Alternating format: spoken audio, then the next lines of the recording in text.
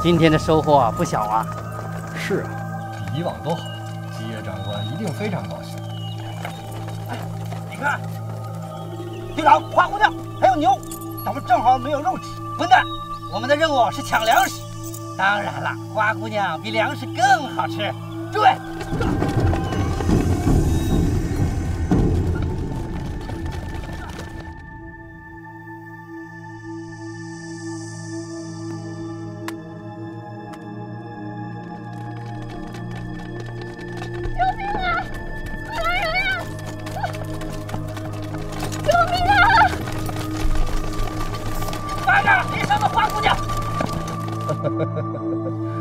他们今天的收获不小啊！要是再能抓住那头牛，咱们晚上就可以大吃一顿了。多此一举。不对劲，哪里不对劲？怎么会有一个中国女人和一头牛离我们这么近？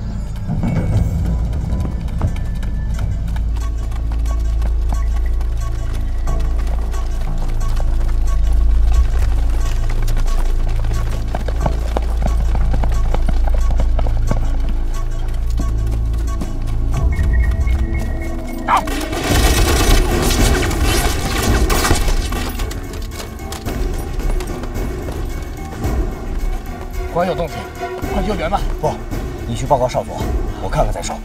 是。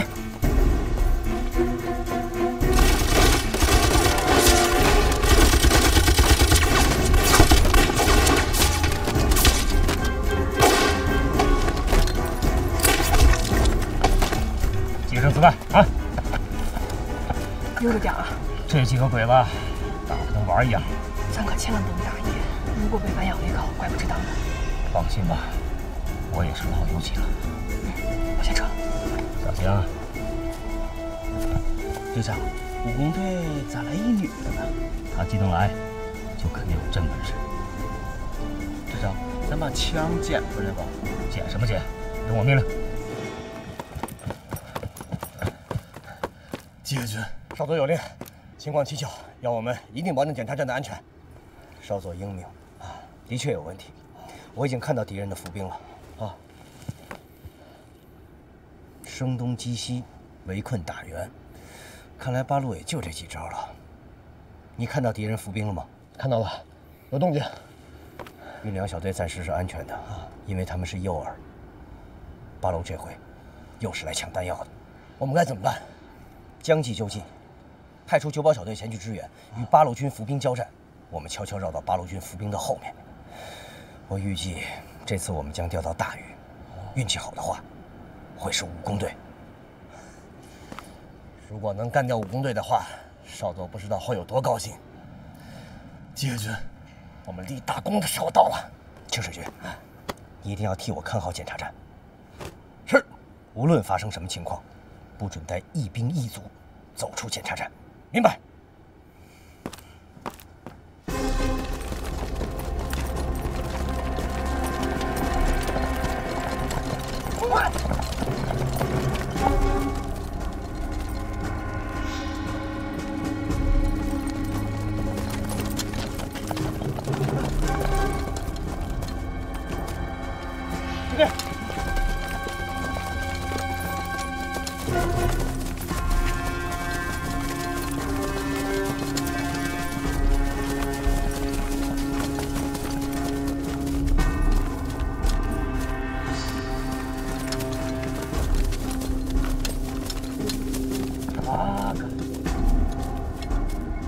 多大？你闭眼睛。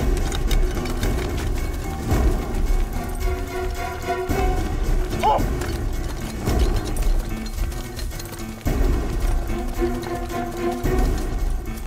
快，严密。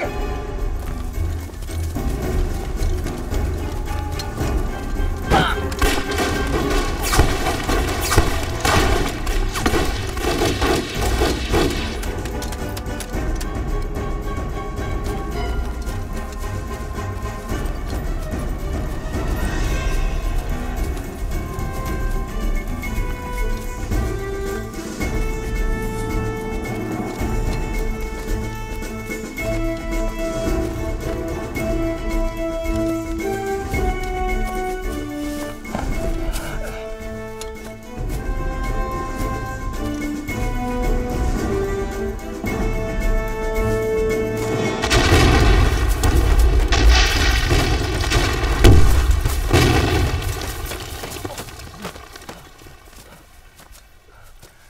找到了。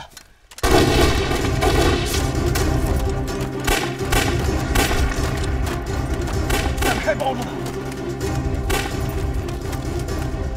长官，撤吧！哎，这边！抢占高坡！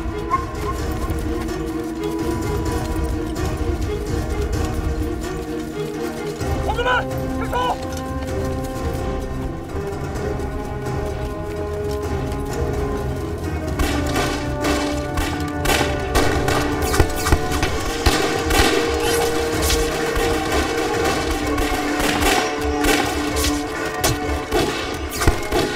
还有个口子，再不突破就完了。八路军缺少重武器，弓箭战是他们的弱项，死守才是上策。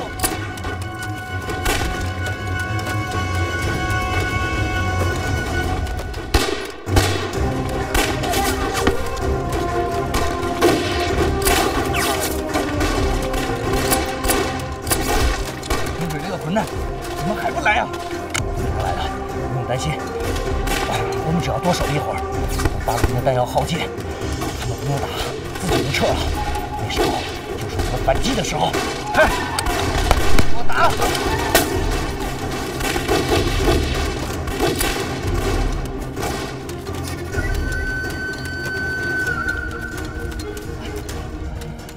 吉野这小子真够狡猾的，知道先躲进个小坡。吉野是版本的好徒弟，但是吉野比他怕死多了。 这就是我们任务的难点。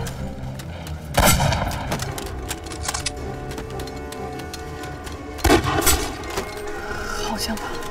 有狙击手，这肯定是武工队，不要慌，卡下隐蔽。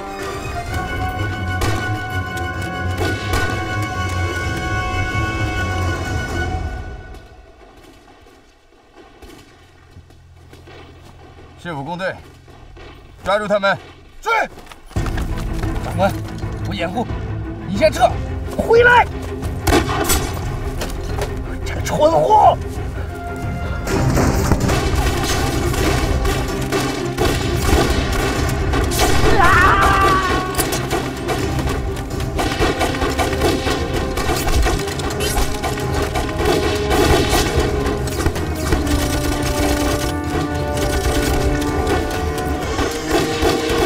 队长，特战队。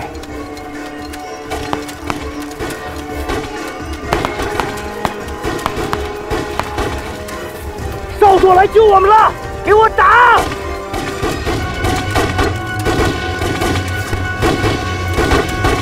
版本来了，逃啊！小叶，撤！走！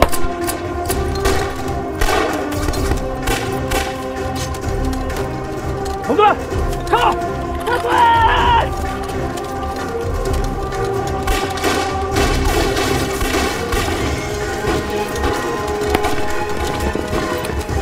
走！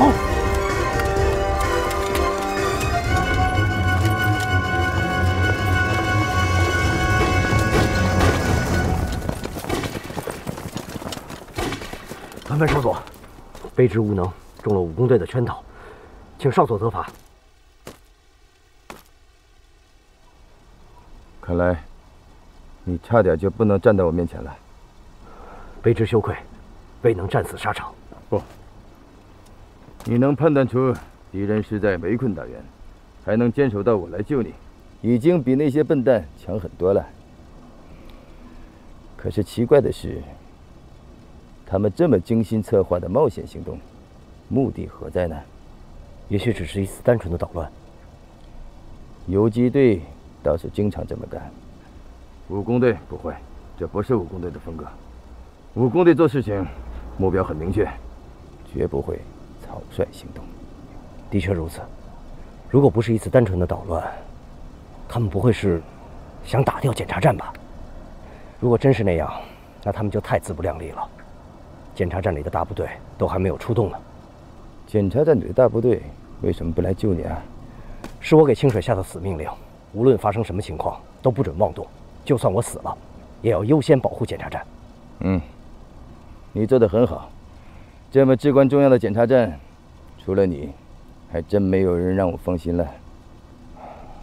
姐，武工队最近可能会有异动，今天也许就是个开端。你的检查站一定要加强防范，不能有任何的松懈。是。版本来的也太快了，这怎么抓鸡眼啊？哎，我跟你说话呢。哎呀，我也没想到啊，按版本的支援速度，1秒即使出了检查站，也走不了多远。王队长，王队长，咋样？王队长，鬼子都已经回去了。这么快就回去了？啊，咱们今天这一折腾，他们也摸不着底，所以不敢跟得太紧。没错，王队长说的对，这鬼子啊，一定是向上一级汇报去了，吓死他们。少佐，你还在想武工队的动机吗？你有什么想法？我还是觉得他们是想突袭检查站。这件事情的完整面貌，武工队袭击运粮队，围而不坚，其实是为了引出检查站的守军。他们继续用地雷战围歼九保小队。这个时候，他们兵不血刃，得到完胜，完全可以全身而退。但是他们没有，而是围着敌人队伍打了一个硬碰硬的攻坚战。检查站那边却毫无动静，所以我初步猜测，他们这次任务不是为了检查站。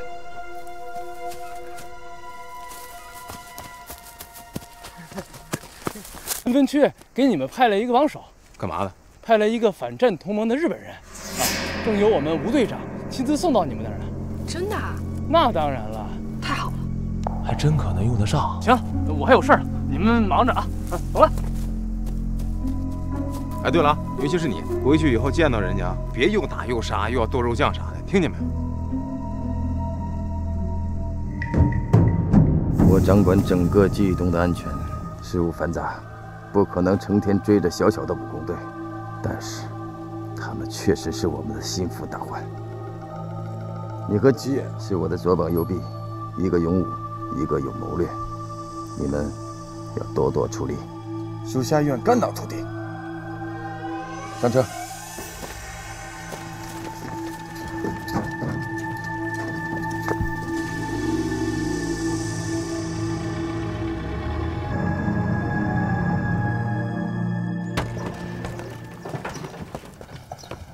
人呢？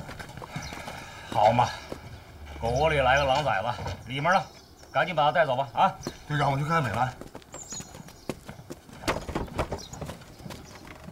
我叫他什么呀？同志啊？随便，实在叫不出口就别叫了。那就不叫了。哎，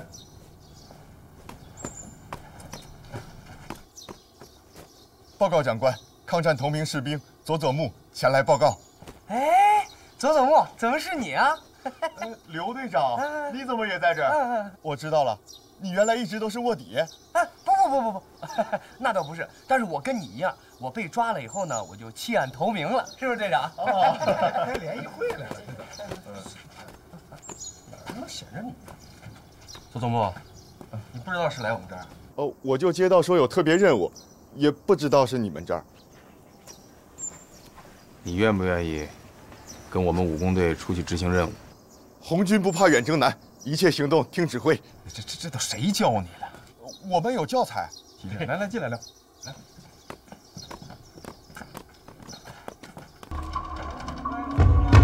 老板，3碗馄饨。啊，好嘞。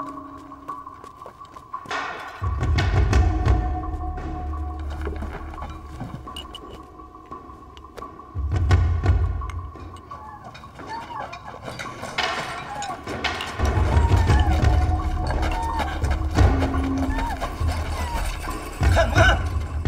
看死！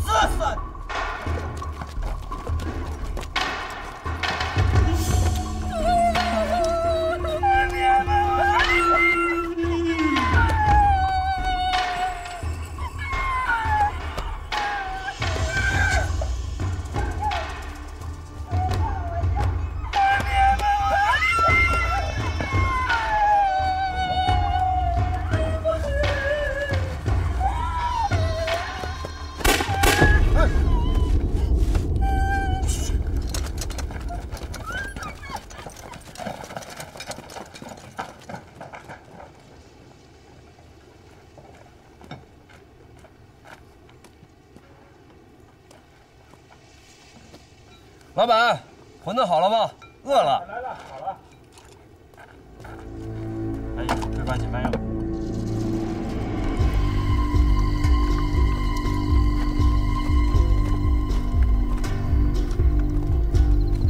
长官，我们为什么要通宵巡查？你懂什么？稍作有令，最近武工队闹得非常厉害，尤其是南门检查站要加强巡逻，电话线通非常重要，所以出了事就是我们的责任，都给我打起精神来！嘿。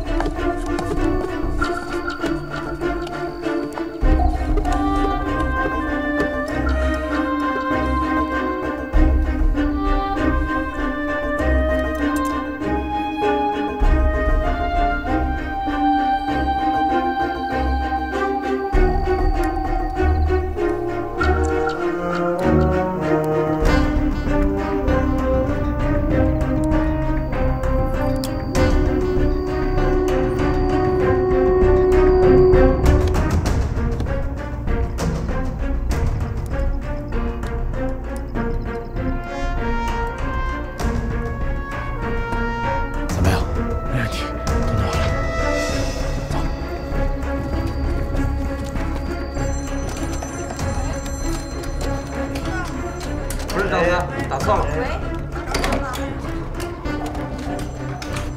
怎么回事？电话怎么可以乱接？报告，第二区的电话串线了，全乱套了。线了，立刻去查明是什么情况，让他们就近抢修。嘿，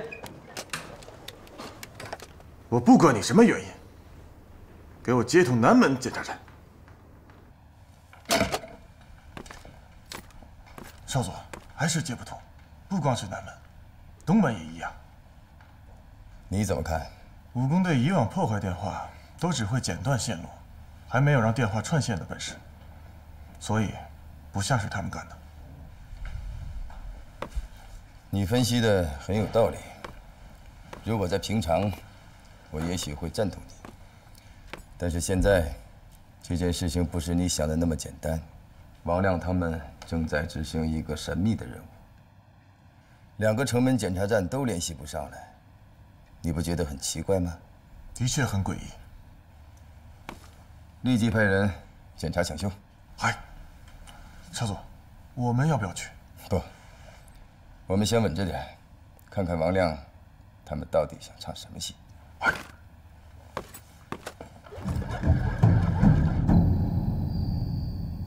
苏三木，你刚才上去那么一会儿，就弄好了？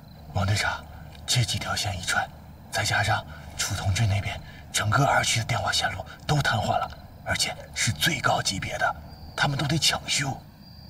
行，干得漂亮，都听好了，一会儿他们不知道派多少人来修这个电话线，咱们呢只管电话兵，打死了电话兵咱们就撤，谁都不许恋战，明白了吗？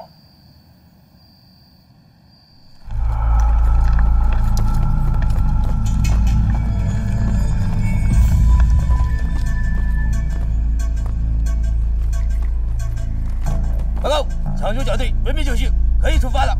有把握修好吗？报告，各路线都没有中断。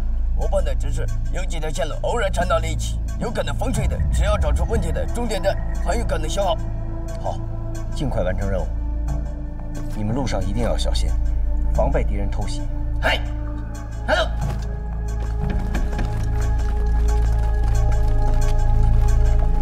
叶军，要真的是武工队的话，他们何不直接把电话线路彻底破坏了，让我们维修起来更麻烦。是啊，不过小心一点是没错的，我们也要加强防备，守好检查站。是。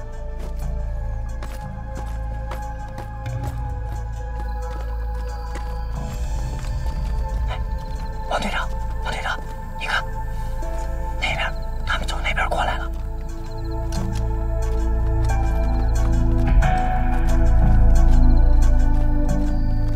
等等，这有问题。哦，没错，你判断的很对，线果然缠到了一起。咱们赶快上去看看吧。预备。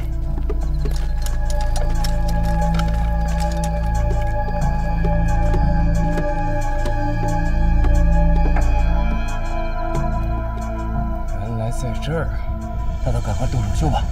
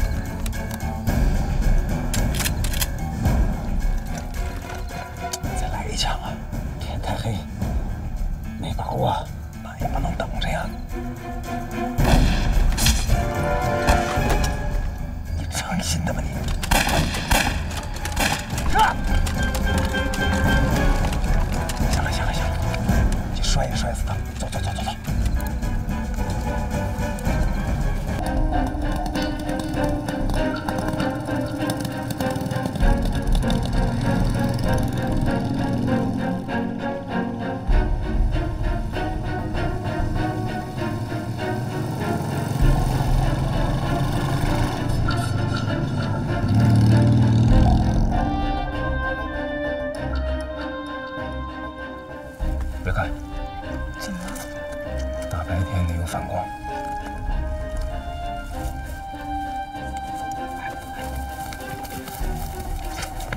跑哪去了你？你还回来干啥？还有你，我让你干啥去了？跟他野去了？队长，快救救美兰吧！又咋的？美兰半道上给跑了。美兰去哪儿了？肯定回博爱医院了。这回去不找死了吗？怎么不拦着，不追回来啊？追了，城门关了。 队长，咱回一趟博爱医院呗。不行，我们得执行任务。这美兰回医院肯定死定了。行了行了，先执行任务，等这任务结束了，我给你想办法把他弄出来。来了，4辆车，12个鬼子。王队长，第3辆车里背着包的3个人是电话兵。老薛。 你再看看有没有什么不对劲儿。目前正常，没有我的命令，谁也别开枪。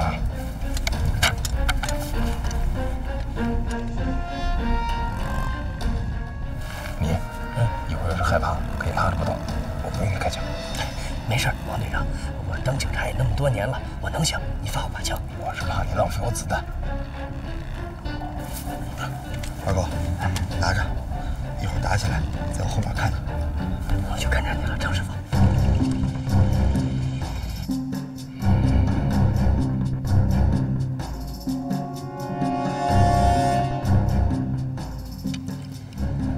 邵总，还是没有动静。武工队是高手，他们潜伏不会那么容易让你发现的。就像我们潜伏一样。邵总，你为什么确定就是这里？ 最适合伏击的3个地点，另外2个地点都平安无事。武工队要么不伏击，只要伏击，一定是这里。准备战斗。哎。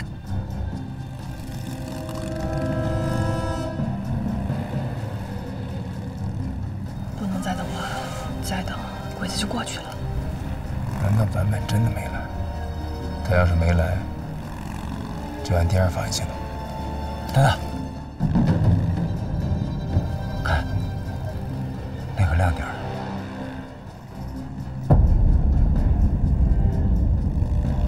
有埋伏。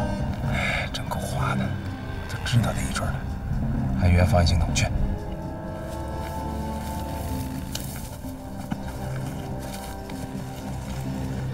干啥呢？去呀！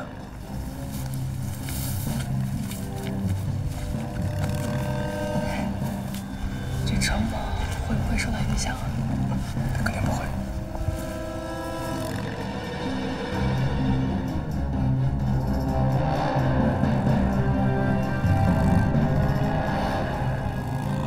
老徐，准备。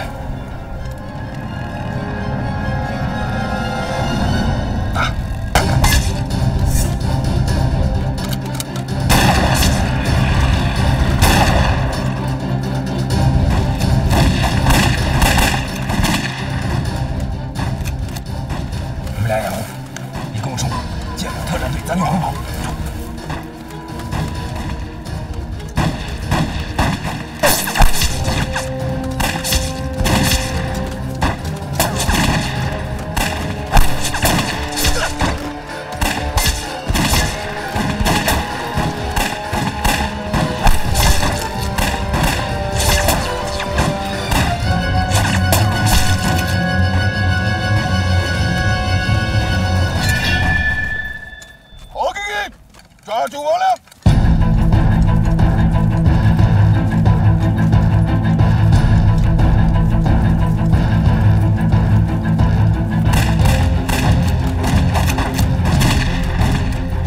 他回来了！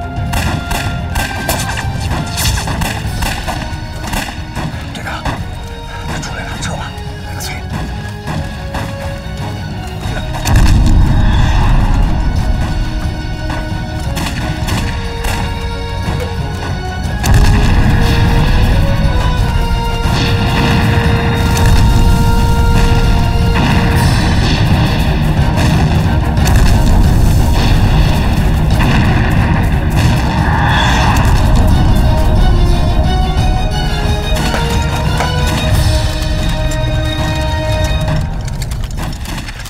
发现了，要不然进了包围圈，一个都别想跑。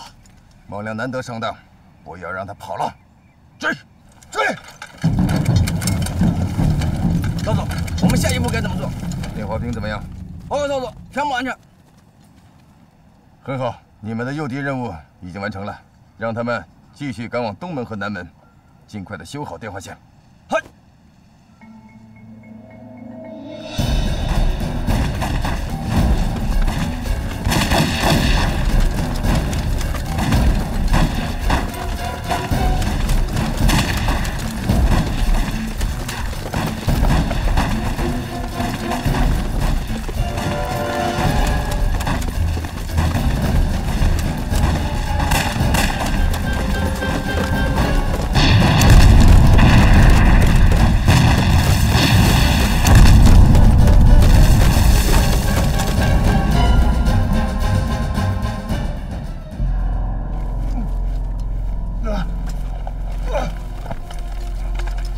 八个！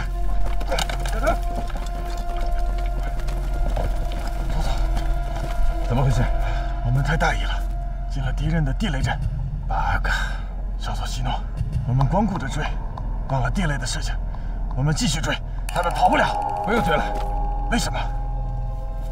王亮如果不是早有准备，怎么可能把你们带到地雷阵？这分明是王亮事先安排好的圈套。不用理他们。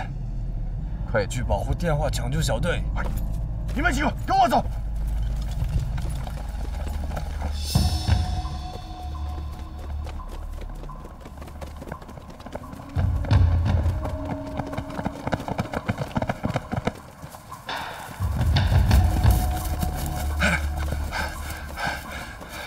奶奶的，没赶上。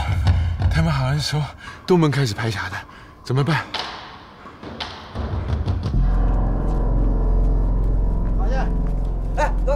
太君来了，快！上！陪姐，大姐，陪姐里边去。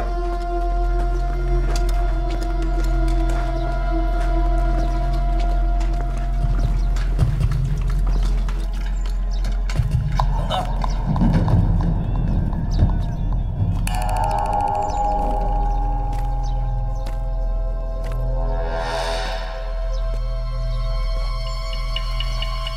以前好像没见过你们。 石村君，哎，你怎么会在这儿？你认识我？咱们从天津来的时候坐的是一辆车呀。昭和14年，我是空警苍上嘛。啊，先不跟你说了，我们还有事情，先走了，回头来找你喝酒啊。哎，对了，刚才有一队检修电话的小分队，他们往哪儿去了？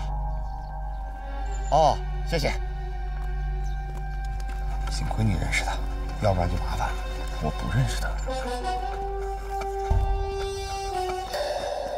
哎，石村局，我们的车呀来的时候坏了，你这个车借我先用一用。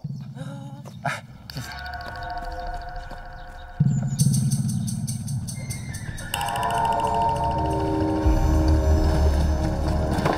这修好了，好，等等吧，下一个地方。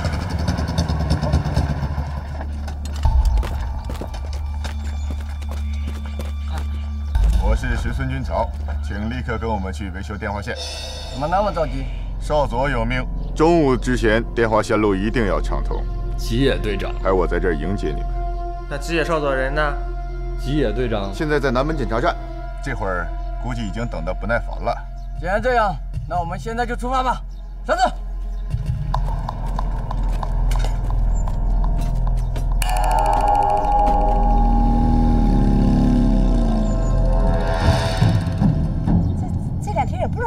查良民证查的可严了，没看昨天才吓人呢。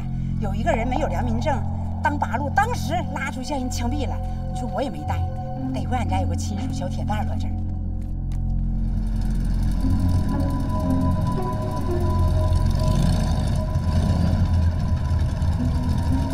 为什么停下来？到了。这里没有电话杆子。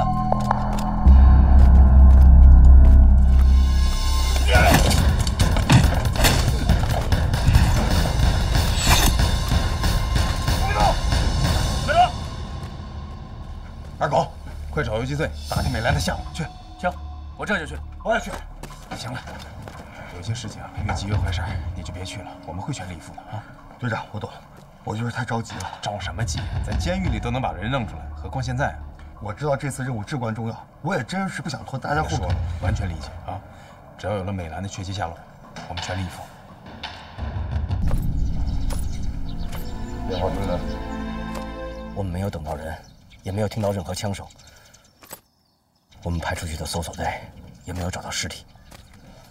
6个人的小队就这么无声无息地消失了，卑职惭愧，我应该提前出去迎接他们。行了，别说大话了。听说你现在连路面检查都不敢了，而且是躲在城楼上用望远镜观察，是不是？确有其事，不过卑职不是怕死，是因为站在城楼上，站得高，看得清。我倒不是责怪你小心谨慎，这正是我看中你的地方。只是有的时候过度小心就是个笑话。你认为武工队是冲你来的吗？我认为，这次武工队暴露了真实的目标——电话兵。他把你带到咱们秘密据点去了？嗯，怎么了？哦，没什么。你以后再去找程某，一定要小心，别让坂本发现，否则武工队就危险了。我虽然进去过，但是当时我是昏迷的状态，所以我还是不认得路的。哦，坂本一定不会放过你。现在满城都是他们的特务，你现在不能出去，就在医院里躲起来。武工队直指电话兵，这意味着什么呢？八路近期要有大的行动，急需电话兵。不错。那他们下一步是什么？要迅速把电话兵运出城。你知道就好。看好你的检查站。请少佐放心，如果他们从我这里把电话兵偷运出去，我愿意切腹谢罪。你切腹谢不了什么，好好留着你的命。我倒要看看王亮如何把3个大伙人在光天化日之下运出去。加藤，通知午休监理侦查，看看武工队到底要干什么。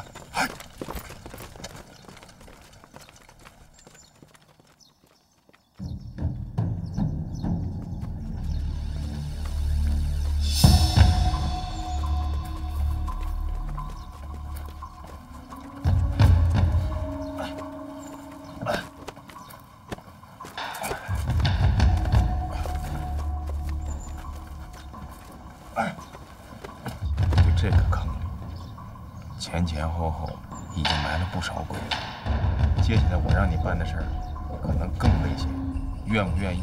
你选。那么任何任务我都接受。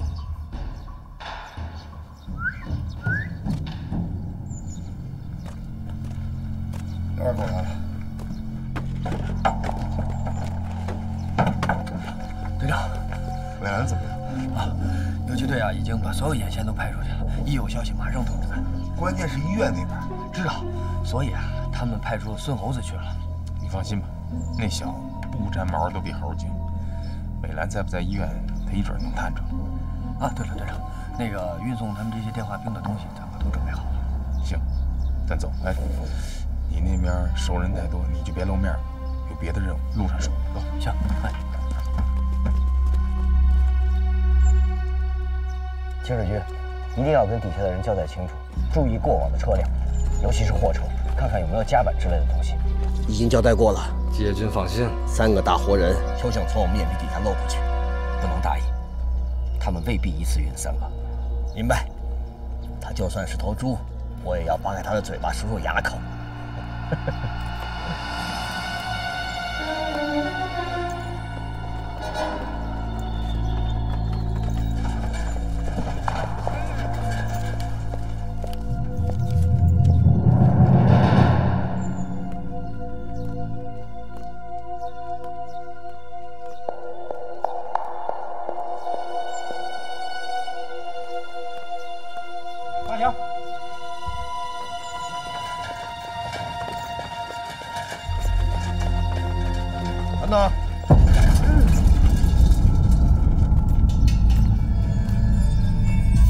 干什么的？哎，太君，我们是四海株式会社，总藤先生是我的老板。车上装的什么？都是些洋货，到乡下卖。给我搜！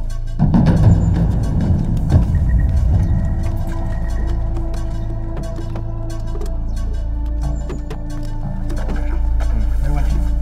放心。哎，谢太君。走。等等。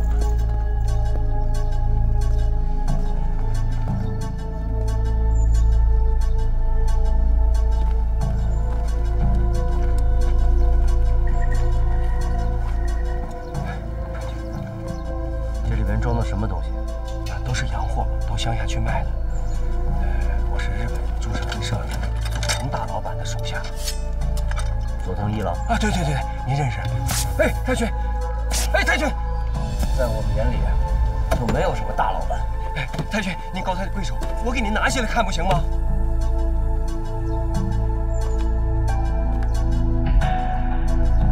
哎，太君，高抬。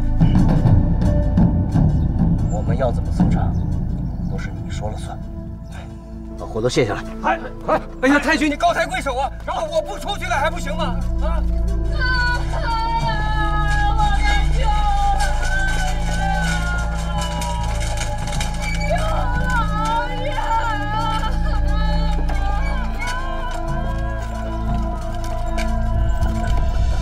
站住！干什么的？我媳妇儿她娘舅没了，赶着回老家入土。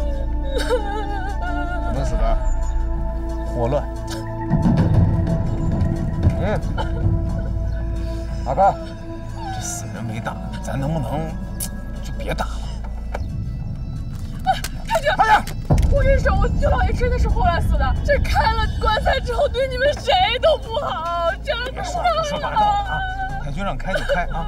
太君让开的，那舅老爷在天之灵，他也怨不上咱，不是？你瞧瞧，你还像不像个爷们儿了？舅老爷都死了。在太君面前，你别给我提爷们儿，没爷们儿。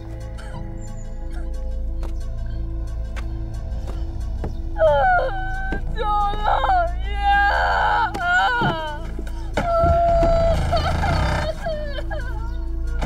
舅老爷，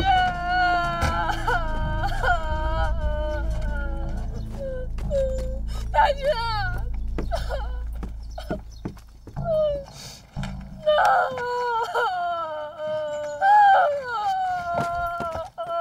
舅老爷，我看了，里面确实是个死人。可以干上了吗？放行，站着。哎，谢太君，谢太君，站住！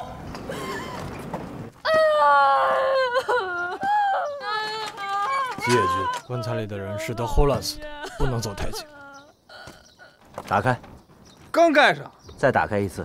咱别开了，不都看过了吗？哎呀，我不活了，我不能走。哎，别闹！打开。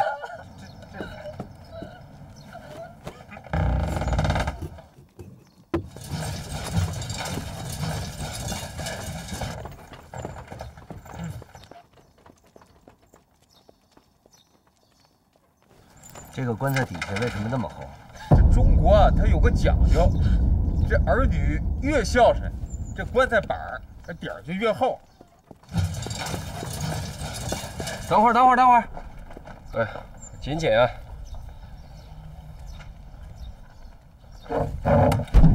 哎，拿了！对不住，军爷，没绑好，我重新再绑一下啊！快点！好嘞。吉野君，小心霍乱。一个霍乱，你把你吓成这样，万一里边要藏了别的东西呢？嗨，把尸体抬出来搜。哎，我说太监，别搬了，就看看就完了呗。少看我，下来。老爷呀，死都不得安息，求老爷。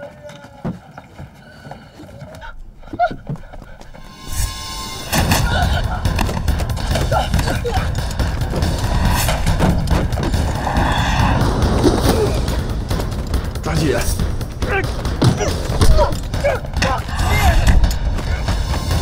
武工队，不要开枪，抓活的，上！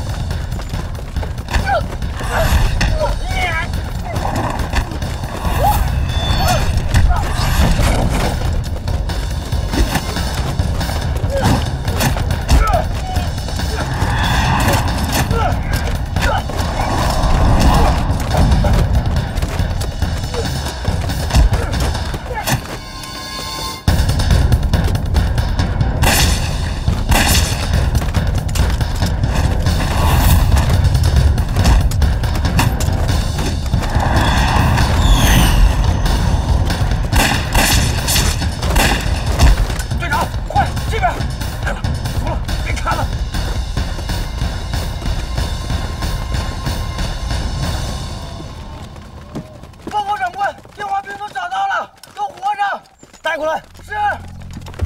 救命啊！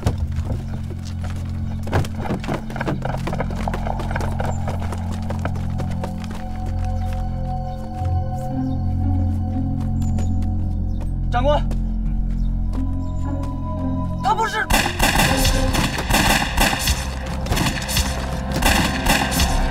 保护电话兵。追！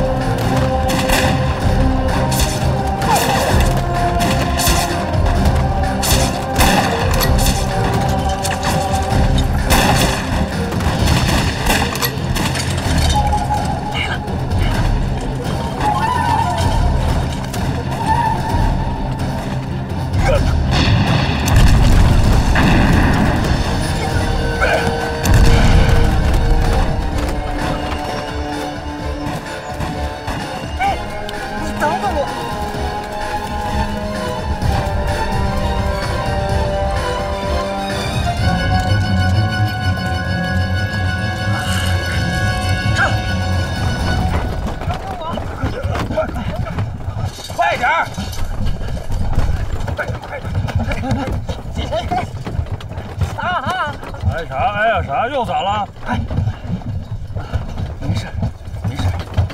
队长，以后少让他跟俺一块单独行动。行，知道了。那二狗，你下去。队长，我这才刚上来，忘了我跟你说什么了。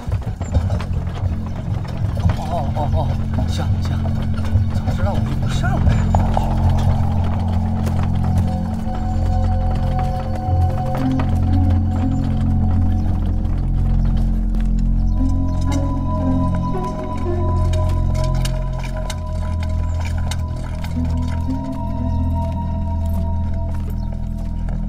哎，那几个电话兵怎么样了？报告，刘老和七零已经中枪死亡，只有石川还活着，就活了一个。对，石川已经受到了严重惊吓，已经失去了行走的能力。懦夫！吉野君，我们没能救到电话兵，少佐一定会责罚呀。刚才有个电话兵喊了一句：“他不是”，这是什么意思？可能是他的神志不清造成的。对了，石川他还说他知道武工队在哪儿。 你先去吧。是。邱水军，哎，如果我们抓到武工队，不但不会受到责罚，还有可能受到奖赏。我现在带着石川去追击武工队，你一定要看好检查站。是。拜托了。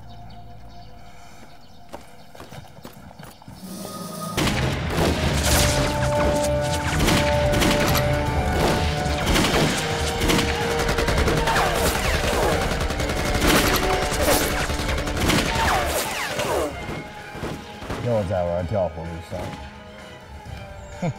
这八路还有没有点经验战略？传令下去，所有人都给我撤回来，紧闭大门，不准出击。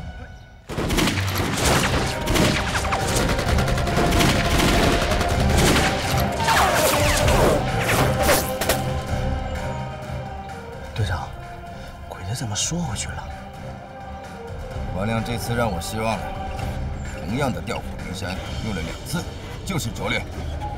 加快速度，王亮自投罗网，我们要抓住机会。来，全速前进！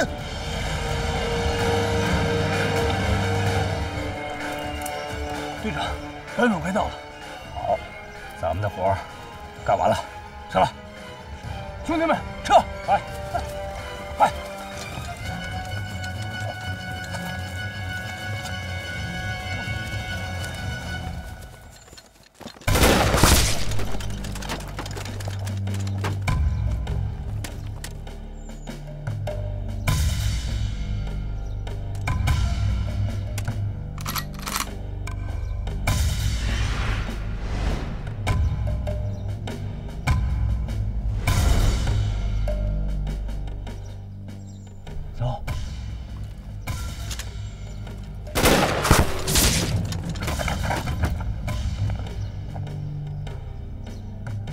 长官，我们被包围了。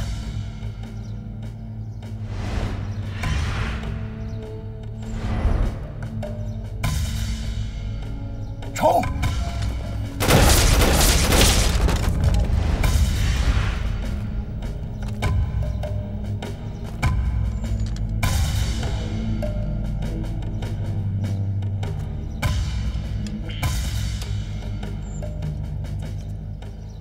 混蛋！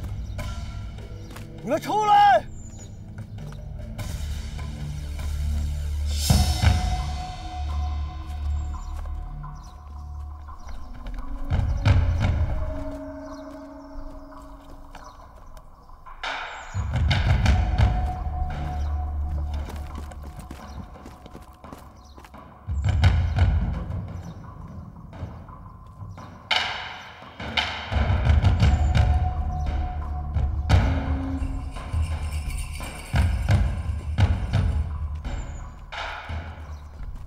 是不是疯了啊？拿自己人当人质啊？我知道你们费尽心机要打检查站，你们也缺少电话兵。你把我放了，我把他留给你。你说你知道这么多，我怎么放你？你要是不答应我，我数3下就开枪。你觉得你开枪以后你还能活吗？ 反正都是一个死，你们也不要想得到电话兵。这个电话兵叫石川茂，他的技术是最好的，你们得到他不会后悔。既然是技术最好的，那你就把他给我留下。我数3下，你把枪放下，我就放了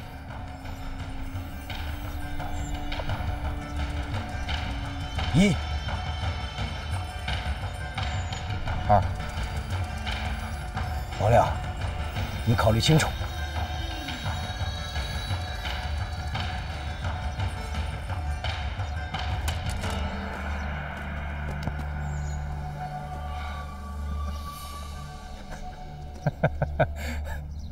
你那3个电话兵啊，早死了。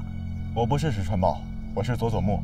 不过你说对了一半，我的技术确实是最好的。佐佐木，监狱通信官，你不是殉职了吗？那是你尊敬的坂本少佐又谎报军情了。我没有死，而是加入了反战同盟。叛徒！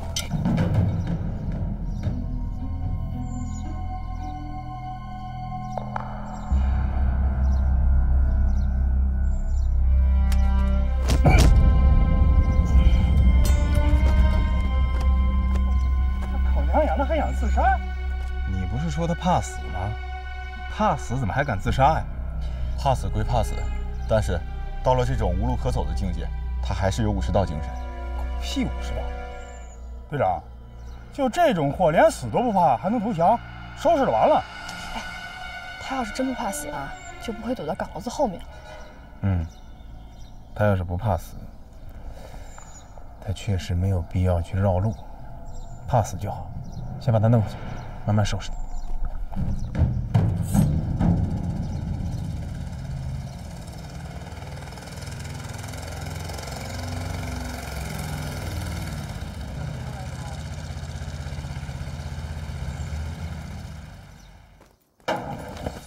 少佐，战况，我军坚守阵地，敌军未能踏入检查站半步，我军应上网。敌军呢？是不是武工队？没有见到敌人，也就是说，是骚扰性进攻了。也可以这么说。怪不得，我们连人影都没见着。少佐，吉野呢？石川呢？我们是兵分2路，我从胡家领超近路赶来的，吉野队长带着石川从大路正在往回赶。往回赶，还回得来吗？出发，去接应吉野。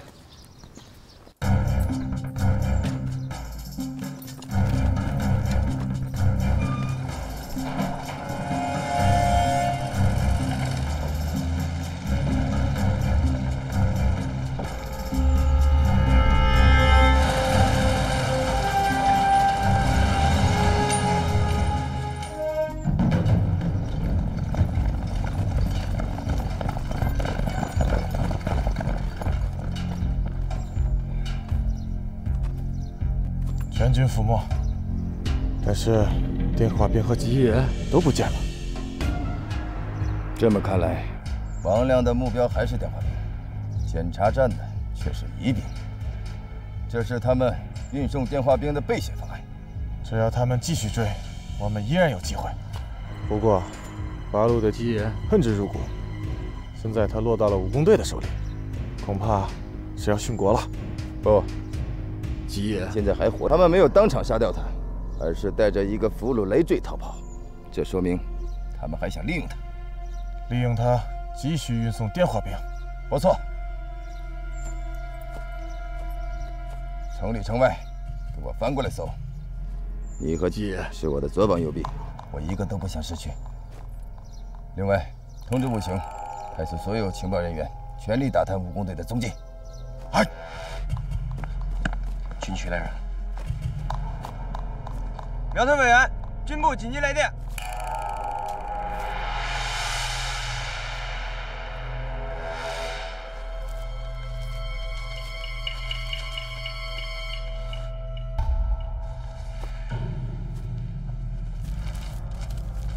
请报告首长，保证完成任务。是。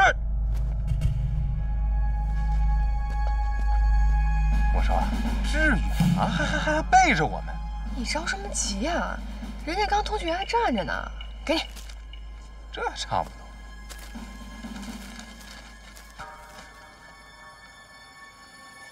你这干什么吃呢啊？这护送个医生还能给牺牲了？为了保护疫苗，已经牺牲了很多同志了。你别告诉我，现在我还得给你找一个水平高的西医啊！护送的医生在临死前最后一次调配2壶液，疫苗箱最多还能坚持1天。也就是说，明天我们不仅要把疫苗箱送出晋东，还要找一个医生来照看疫苗箱。1天我上哪儿给你找去呀？啊！你让上级再派一个人来不就完了吗？已经派了，在路上。可是现在时间来不及了。中医行不行啊？啊，老中医我倒认识几个，水平不错。你老揪我干什么？美兰，这聊正事儿呢，你怎么还惦着美兰啊？我怎么把她给忘了？走，先把那狗日的给处理了。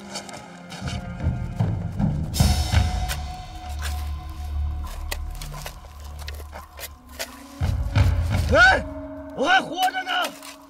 没错，就是等你活过来，得把你给活埋了。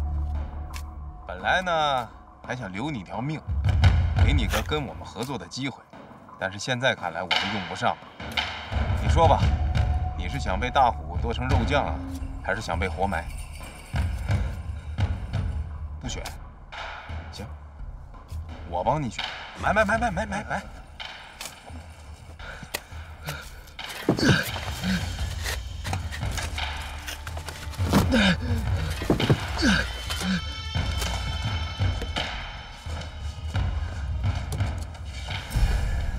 李院长，上哪儿去？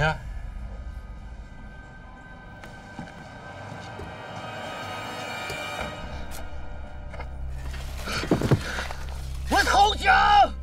停！害怕了啊？投降了？你们不就是让我帮你们运走电话兵吗？我放行。那你要是反悔了呢？我绝不反悔，说话算话。我不相信你，但也没关系。你对我来说，现在就是我案板上的一块肉，我想怎么切就怎么切。你放我回去，我一定做到。行，放你回去可以，但你记住了啊，回去以后把你手底下的人都派出去，干什么我不管。检查站只留一个2狗子的小队。听明白了吗？我有一批货要从你那儿运过去。我明白，队长，这狗日的话不能相信。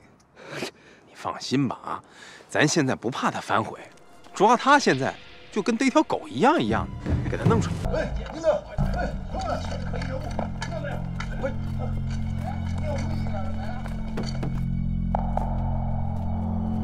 吉野长官，是吉野长官。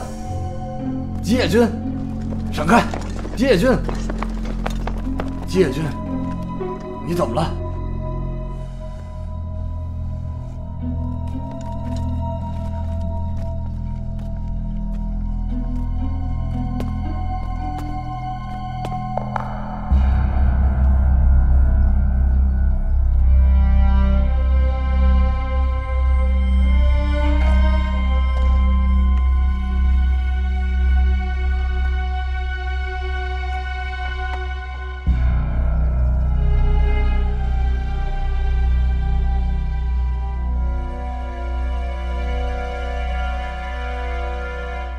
伤情怎么样？报告，长官都是皮外伤，流了点血，应该不会有生命危险。吉野长官要有事儿，你们里统统枪毙。会。出去。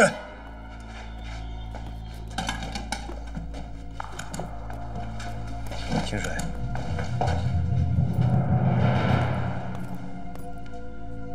如果我把所有发生的事情都告诉你，你会出卖我吗？吉野君，我们都是从一个村子里出来的，生死与共这么多年，我的命都是你从战场上救回来的，我怎么可能出卖你呀？我告诉你吧，我现在已经到了生死攸关的时刻了。吉野君，到底怎么了？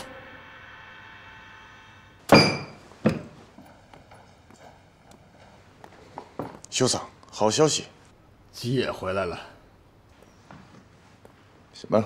吉野回来了？怎么回来的？吉野是趁武工队看守疏忽逃了出来，不过遭到武工队的袭击，身受重伤，现在在检查站养伤。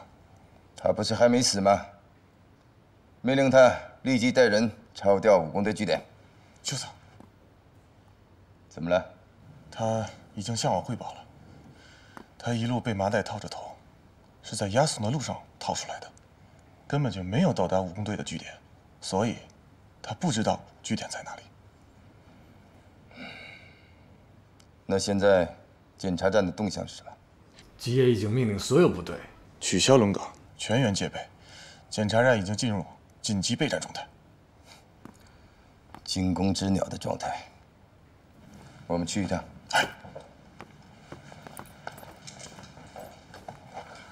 哎，美兰，你看我说什么来着？你爹他在武工队呢，你赶紧跟我走吧。你别骗我了，他不在那儿，而且他这几天也不在家。你咋知道的？他是我爹，我咋能不知道呢？孙猴子，到底咋回事呀？我这也不瞒你了啊，你爹呀，他的确不在武工队，可我们也挺着急的。要不你先跟我回去，然后再想办法把你爹找出来。这李院长，他为什么骗我呢？因为他本来就是骗子。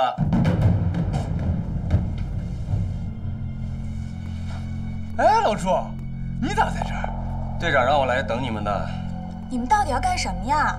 梅兰，一会儿呢，我要让你看场好戏，但是你记住啊，到那儿了你千万别出声。我要让你看看你那个李院长到底是个什么玩意儿。李院长他在医院呢。他一直在你后边跟着呢。你胡说！行行行，我知道现在说什么都没有用。一会儿啊，你来看，跟我来。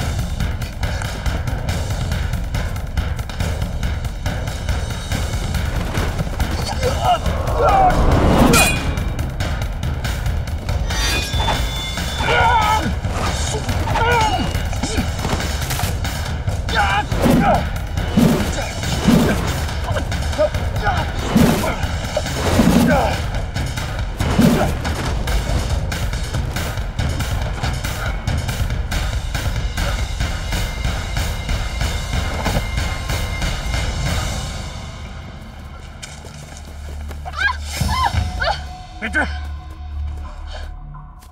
这我杀了。哦，不要杀我！怎么样？看你刀快还是我枪快？你枪再快，也难免我不伤他。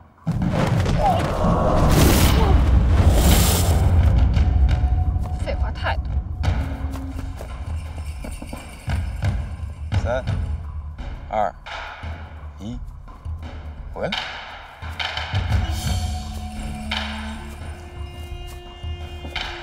行啊你！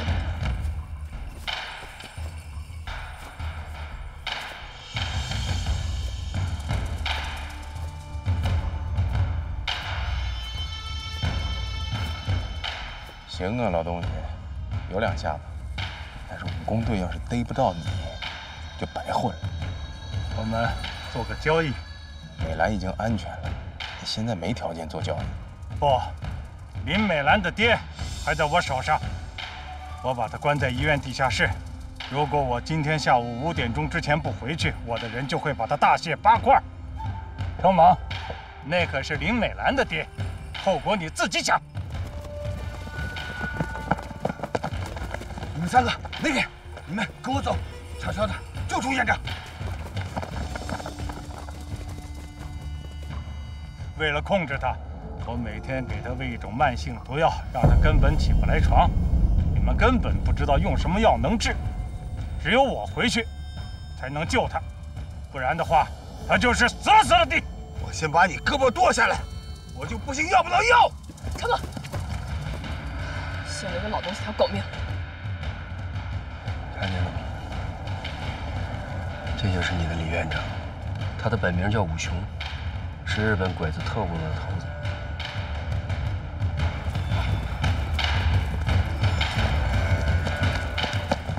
你别哭啊！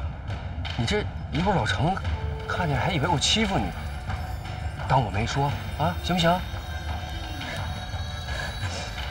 不关你事，是我自己瞎了眼。队长，小心，有人！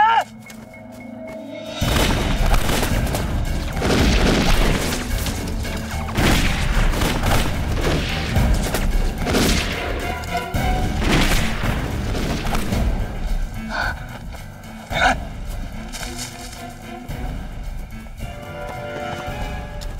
等等，追吧，他跑不出这片林子。不能追。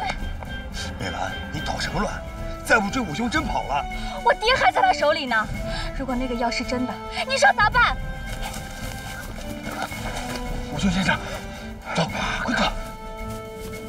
把人抓住，逼他交出人和药啊！他今天不回去，我爹就死了。美兰说的对，武雄今天要是不回去，他爹就真的有危险了。都别追了。我要回去。美兰，你别闹，我们就你爹一个人就够麻烦的了，别再把你给搭上。啥事都没我爹重要。美兰，你能不能先不回去？我们这边还有事情想让你帮忙。武雄不知道我识破了他，我想回去救我爹，再回来帮你们。我觉得这也是个办法。这是个屁办法！美兰，我死也不会让你走的。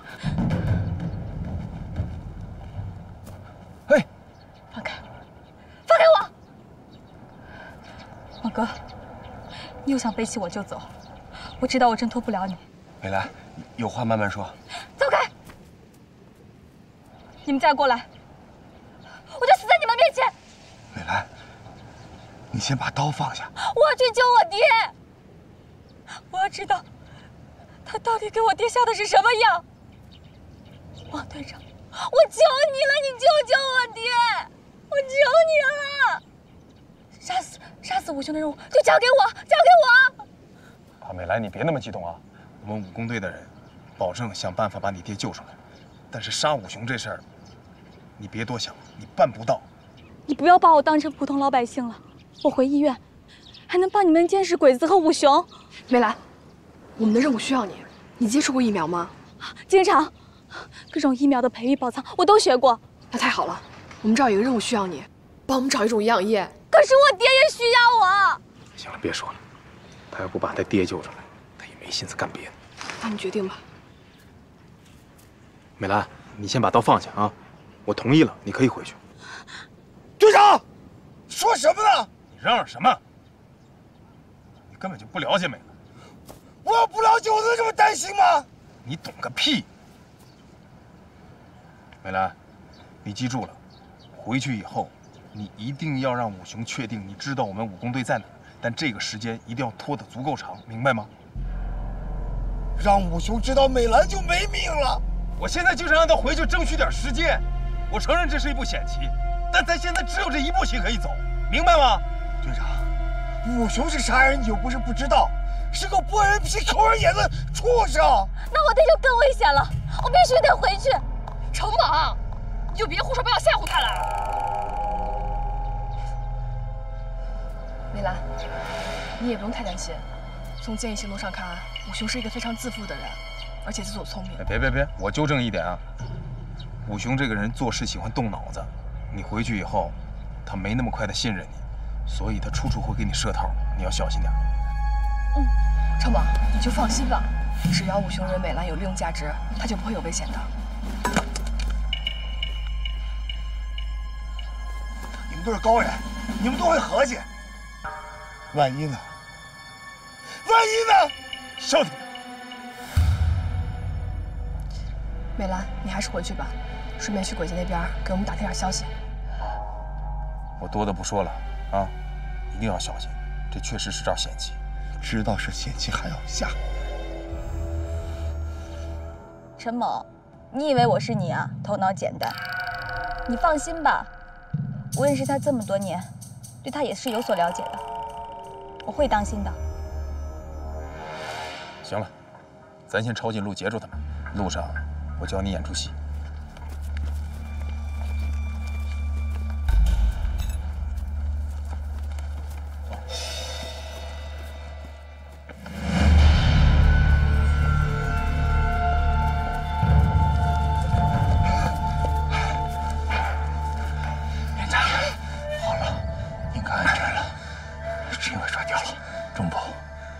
今天多亏了你，多么，阿莱多，院长，多亏你事先安排，我们才能跟在您的身后，搞了他们一个突然袭击。